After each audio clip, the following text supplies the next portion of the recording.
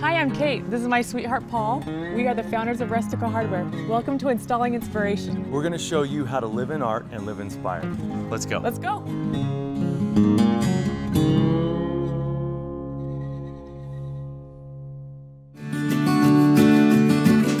All right, here's the space. Oh, this is so good. This is our hinge door. It goes into a closet.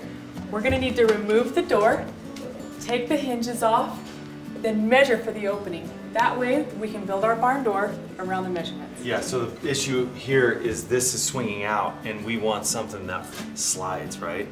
Okay, so now that we have removed the door, we're ready to measure for the size of door that we need. Okay, so Kate, will you get us a width here? I think we need to measure from casing to casing, which is our opening.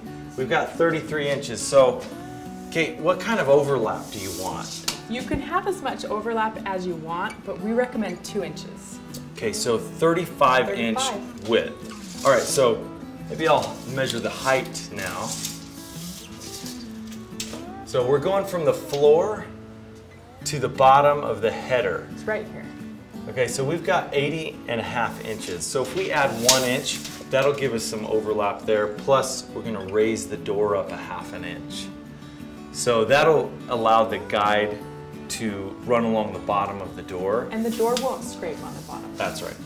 Okay, perfect. So now we know what size door we need. Let's get our door ordered, or you can make one.